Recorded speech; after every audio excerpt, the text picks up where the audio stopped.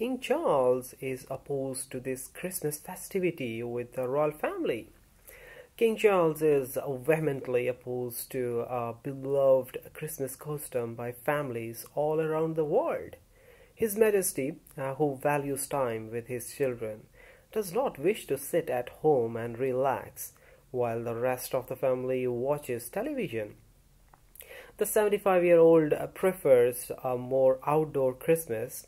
Christmas is a time of togetherness, and I imagine Charles would see this as a rare and wonderful day when the family can all be together.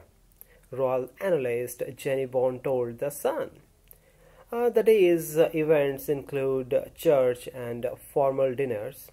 She went on to say that her family enjoys soaking up since the king is not a big lover of watching television.